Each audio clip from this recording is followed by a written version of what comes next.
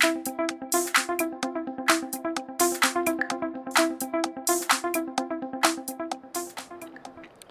this is Yogesh Reddy from AHA 2014. I'm here with Dr. Mauri, who was the PI for the DAPT trial, and she's going to give us the scoop on this trial.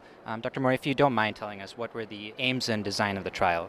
Sure. Well, the study was designed in order to see how patients with coronary stents should be treated beyond 1 year, especially because we knew that there's some risk of stent thrombosis and, more importantly, a risk of recurrent myocardial infarction in the late future.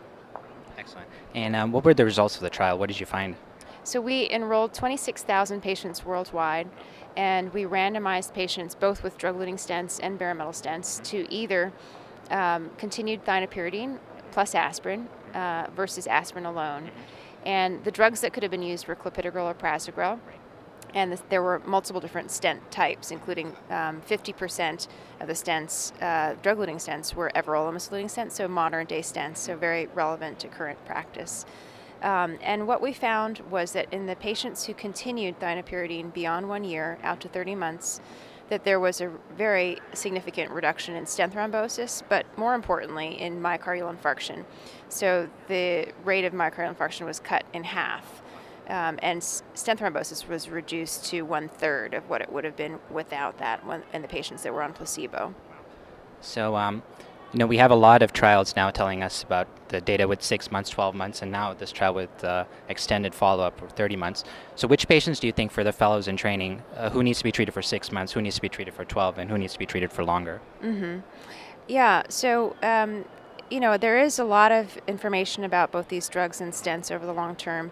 There are patients that couldn't be enrolled in our trial because they had either had a heart attack during the first 12 months, after their stent procedure, and then they needed to restart the clock and take dual antiplatelet therapy, or others who had major bleeding and we didn't feel comfortable randomizing into the trial.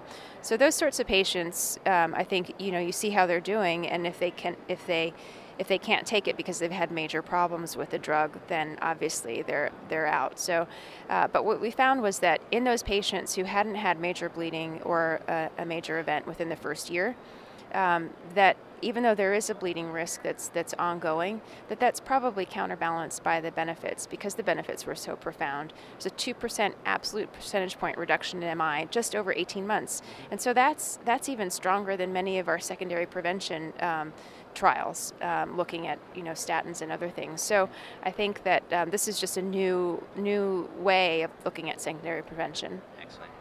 Thank you so much. So for further videos from AHA 2014, please log on to youtube.com/fitsonthego.